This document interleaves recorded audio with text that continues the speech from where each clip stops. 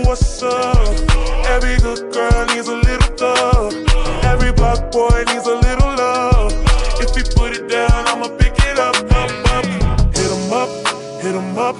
In the truck, got it tucked. He get it up. Pocket stuck all night. I like you ain't gotta say it when you... Ya, kali ini mahasiswa Kuantum MAB4 ingin bercerita manajemen pemasaran itu seperti apa sih implementasi di kehidupan nyatanya. Silahkan disimak. Kehidupan sehari-hari di manajemen pemasaran. Dari saya itu contoh realnya tentang pemasaran jamu. Nah, di jamu ini kita bisa apa ya? Yang saya sering jumpai sih pabrik-pabrik jamunya itu masih di rumahan gitu. Jadi pengolahannya itu masih di rumahan, masih manual, alat-alatnya pun ya sederhana aja. Dan seandainya saya jadi salah satu manajemen itu ya, yang pastinya saya bakal fokuskan itu peminatnya, terus kemudian resikonya apabila di daerah itu kurang yang berminat, ya kan. Nah, terus saya mulai itu dari pertama modal kita harus cukup banyak karena membutuhkan banyak sekali rempah-rempahnya gitu untuk pembuatan jamu itu sendiri. Lalu yang kedua, saya harus melihat situasi dan kondisi di lingkungan sekitar. Apakah banyak gitu orang-orang peminat jamu, dari yang anak kecil, tua sampai yang muda. Karena jamu nggak cukup untuk nggak hanya untuk anak-anak kecil, tapi juga nggak hanya untuk orang dewasa, tapi juga untuk anak-anak kecil. Aku bukan anak kecil, paman. Nah, terus di bidang jamu ini juga Pak butuh yang namanya itu manajemen pemasaran. Contohnya nih, kayak gimana sih caranya untuk buat jamu tuh lebih menarik sampai orang-orang tuh kayak tertarik mau beli dan konsumsi gitu secara sehari-hari untuk kesehatan.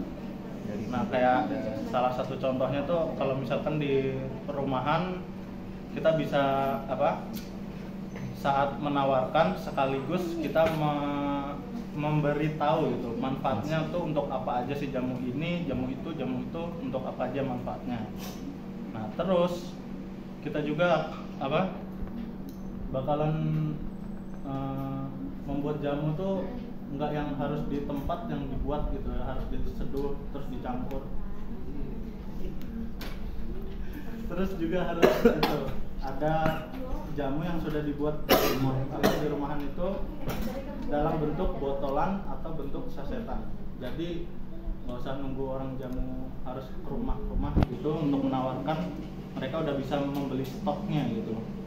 Jadi ya itulah salah satu contoh teknik marketing dari saya. Ini tugasnya tidak hanya mempromosikan, tetapi juga mempelajari keinginan para konsumen. Nah, contohnya melakukan riset melalui voting di Instagram untuk mengetahui jenis pakaian seperti apa yang paling dibutuhkan dan dicari oleh konsumen. Misalnya nih, melakukan vote pilihannya ada sweater dan kemeja. Ternyata setelah di vote, para konsumen banyak memilih kemeja dikarenakan kemeja ini bisa dipakai untuk acara formal ataupun non formal. Nah, jadi saya sebagai owner kan menyetok dan meredikan kemeja dengan berbagai model dan varian harga. Agar pencapaian target ini cepat berhasil dalam waktu yang singkat, misalnya tim marketing ini juga memasarkan di media sosial agar yang jarak jauh bisa membeli pakaian tersebut. Saya punya tahun, terus saya akan menyuruh anak buah saya untuk mempromosikan di sosial media mereka masing-masing agar menarik peminat yang lain. Padat singkat. Itu salah satu contoh. Kita punya anak buah, manfaatkan. Kalau bisa anak buah, manfaatkan. Kita sudah menggaji 8 bulan. Orang harus absen tiap hari. Siapa cara absennya? Tiap hari harus memposting promosi. Gitu doang. Kirim bukti sudah memposting di sosmed masing-masing. Minimal semua. Itu salah satu strategi. Saya ingin misalnya saya ingin memulai sebuah bisnis, maka hal yang pertama akan saya lakukan adalah saya itu melihat tren apa yang ada di masyarakat sekarang, apa sih yang diperlukan sama konsumen sekarang. Kemudian misalnya contohnya kemarin ada mangga smoothies, contoh produk minuman, jadi saya akan membuat produk itu. Kemudian setelah saya membuat produknya, saya akan melakukan kegiatan promosi, misalnya saat pembukaan beli 2 gratis 1. Lalu setelah saya melakukan promosi di sosial media ataupun bergabung dengan komunitas untuk melakukan kegiatan sponsor, selanjutnya adalah kegiatan pemasaran itu diharapkan mendapatkan perhatian dari masyarakat dan juga mendapatkan untung yang banyak dan juga pelanggan yang tetap. Bismillahirrahmanirrahim. Assalamualaikum warahmatullahi wabarakatuh. Perkenalkan, saya Wahyudinur dan teman saya bernama Ilham. Dan di sini saya akan menjelaskan pembelajaran kami hari ini dengan Bapak Repri Pradana, yaitu pembelajaran tentang manajemen pemasaran di kehidupan sehari-hari. Di pelajaran tersebut kami mendapatkan ilmu yang bermanfaat bagi kami, dan itu bisa kami jadikan contoh di kemudian hari. Misalnya seperti saya menjadi seorang pemimpin perusahaan dan lain-lain sebagainya.